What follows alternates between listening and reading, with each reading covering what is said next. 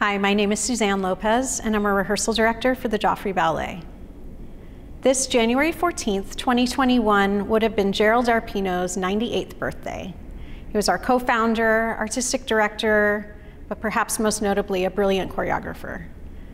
One of his most beloved ballets is titled Birthday Variations, and it was a ballet commissioned by a Chicagoan named Becky D'Angelo in 1986 as a birthday gift for her husband, Dino.